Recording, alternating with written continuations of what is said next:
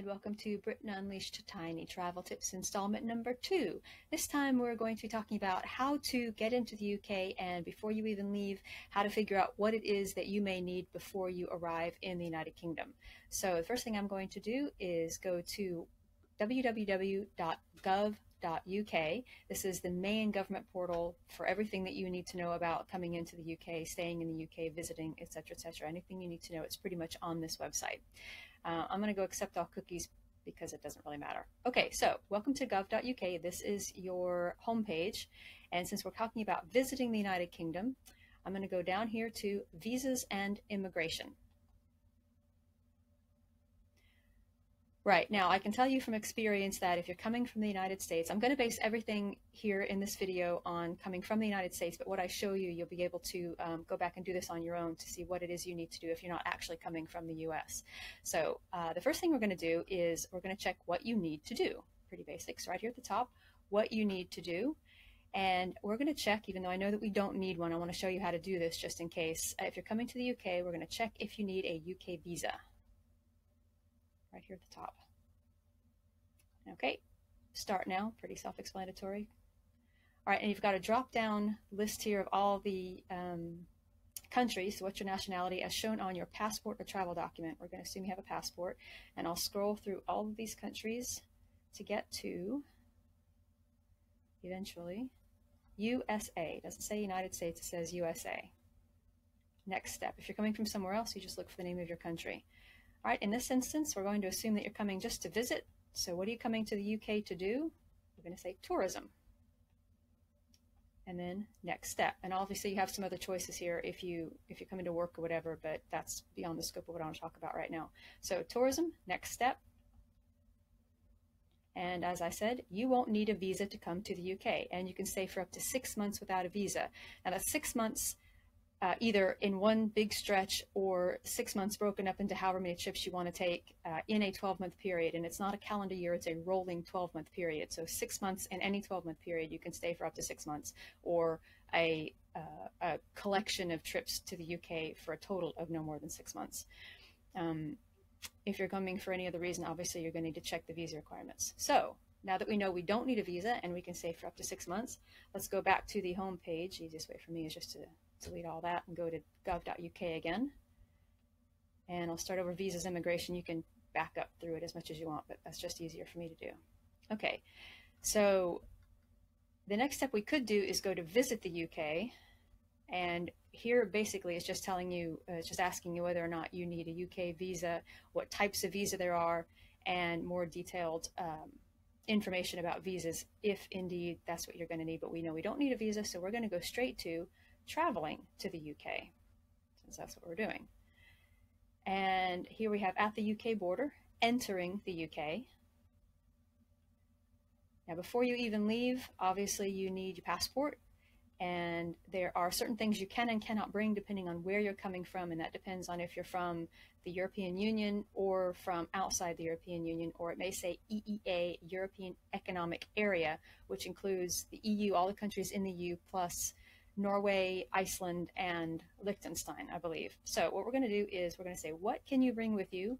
Depends on where you're traveling from. So bringing goods into the UK.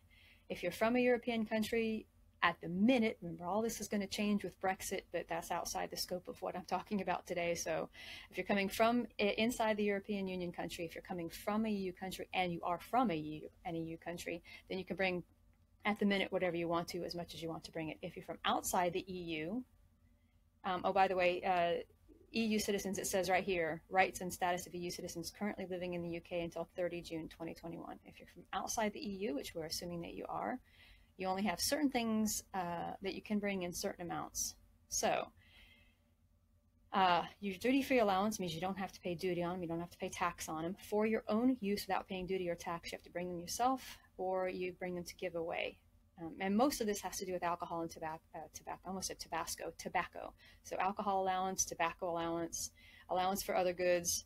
You can bring in other goods worth of £390, as long as it's for your personal use.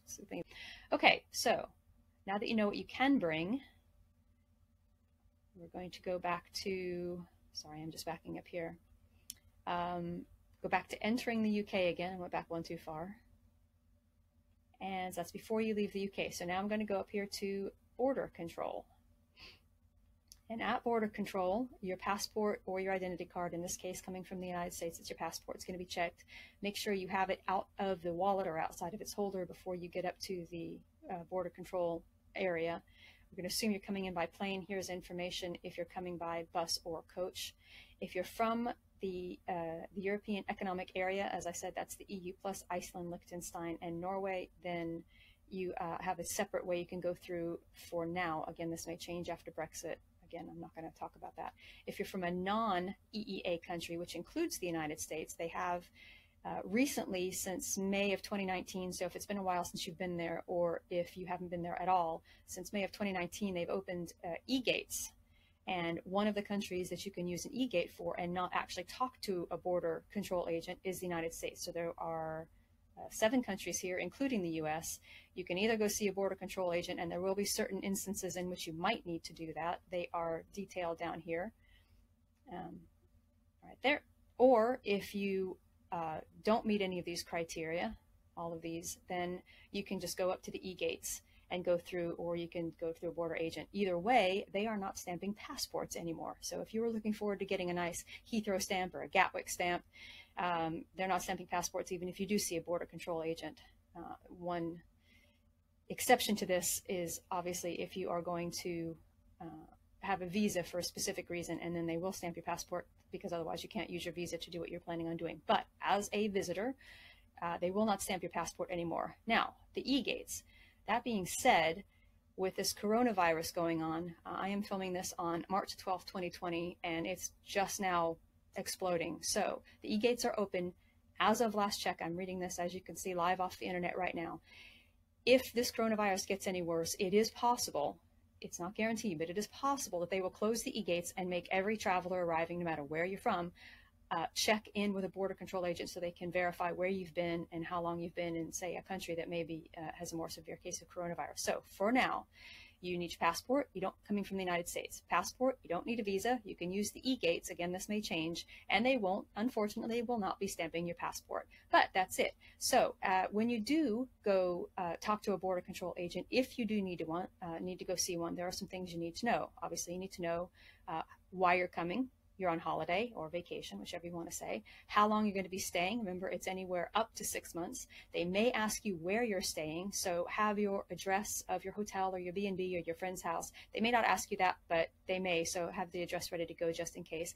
And if, I'm assuming you're flying into London, if you're planning on traveling outside of London, they may ask you where you're going. I often will go up to the northeast, up to the north, and stay in my caravan. So like this last trip, I was up in my caravan in Yorkshire. My caravan? No, I didn't say my caravan. I was up in Yorkshire. So I just said I was going to Yorkshire, and they may ask why. Just go to visit some friends.